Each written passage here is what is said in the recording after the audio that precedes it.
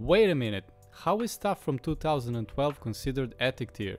Well, everything that reaches 10 years of age or more is considered ethic tier by us. That's the age that it starts ending up in garbage bins, landfills, cellars, garages and other dungeons, but most importantly, our attic. The PC we are messing around with today belongs to one of us, namely me, and is acting as a main personal machine. It's still alive and kicking and used for daily gaming. So it's a fun coincidence that it's an upgrade we found with a bunch of old scrap CPUs. And that's the crux of today's endeavor. We'll test and analyze its performance before and after the upgrade. So let's see how the 2012 mid-range gaming PC performs.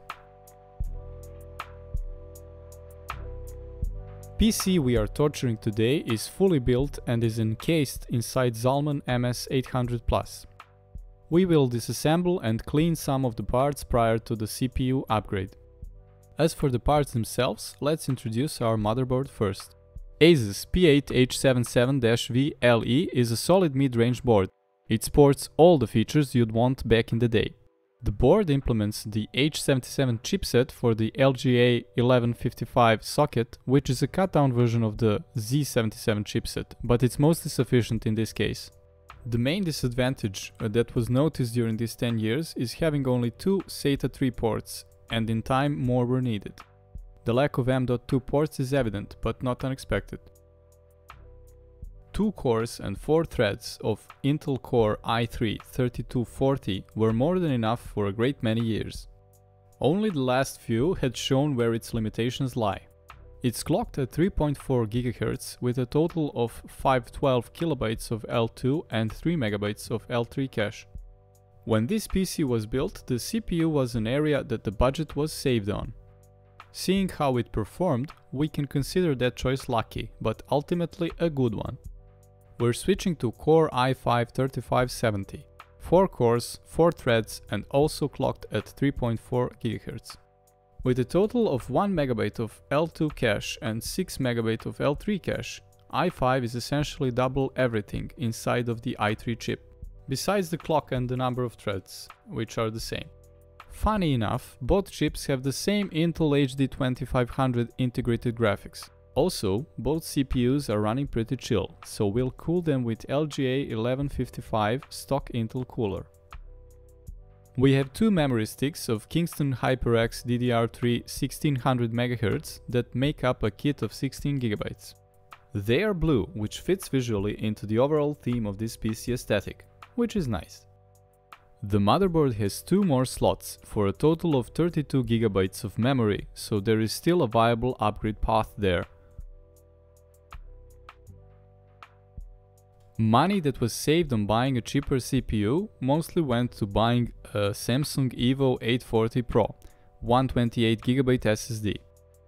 This is an SSD you'd mostly find in high-end builds of the era. All in all, money is well spent. Many years later, it still serves reliably as this PC's boot drive. nVidia GeForce GTX 660 from Asus certainly doesn't bring any surprises, neither it did back in the day. But it's one fine performer, considering its price back then. It also aged rather well, being eclipsed only recently, with full driver support until 2021. It's quite compact compared to today's mid-range standards.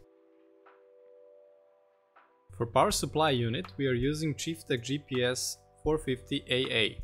You may notice that it's somewhat older than the rest of the configuration, but the reason for this is untimely demise of not one but 2 Seasonic PSUs, which were initially a part of this build. This solution is of course temporary, and we wouldn't recommend solutions like this if you can avoid it. But you know how temporary solutions go. With everything reassembled, it's time to see the results. We'll start with the Rise of the Tomb Raider from 2015. Here we can see how our CPU upgrade enhanced this PC. We have some gains in average FPS, but the candy here is the 1% lows. They improved by almost 50% on the lowest preset, making the game's performance much more stable. Now we are in playable territory for presets higher than the lowest. We'll continue with the game from the same year, which is Witcher 3: The Wild Hunt. Here we see that we didn't improve averages much, because in the end we are limited by our GPU's performance. But our 1% lows improved a lot, making this game playable on the low and medium presets. Next is Doom Eternal, a very well optimized title running on Vulkan and OpenGL. Our upgrade barely made any effect here, as this title is almost always GPU bound. We've only managed to run it on the low preset, as our GTX 660 didn't have enough VRAM to run it on the higher presets. While 1% lows dipped below 30, the gameplay is smooth and the game is pretty much playable on the low preset. In Horizon Zero Dawn, we got mild gains with our CPU upgrade. This title seems to be too much for this machine, as both CPU and GPU struggle to output enough frame rate. The low preset seems to be somewhat playable, but stuttering will mar your experience.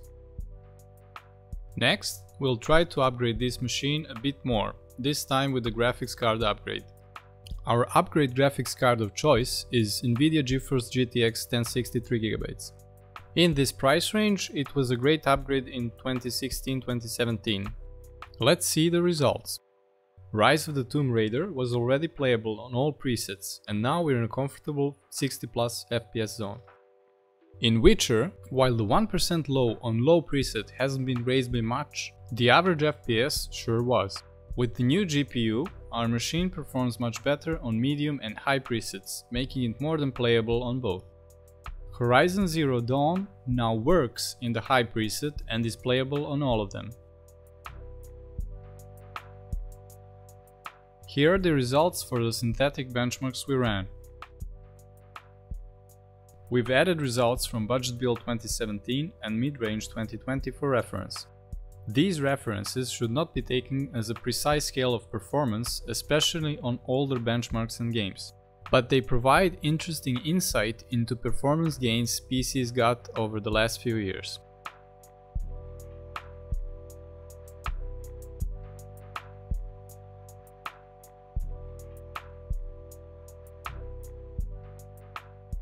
Our 2012 mid-range machine not only stood the test of time, but quite a few of them. While sort of expecting it, we were still surprised how much it stayed relevant after all these years. It stood its ground against 5 years younger budget variant. Against mid-range from 2020, it didn't fare so well, but we can only wonder if our 2020 machine will age as well as our 2012 veteran did. With the 2016 GPU upgrade, this PC is mostly relevant even today. While we haven't benchmarked esports games like Rocket League and Counter-Strike, we can confirm that they perform flawlessly. With the exception of some of the most recent games, new releases work fine on low and sometimes even medium preset. If you find yourself stuck in 2012, this configuration is one of the best investments you can make. You may already have some ideas about the other investments. We've had a lot of fun rebuilding, upgrading and testing this machine. Hope you had as much fun as we did. See you around!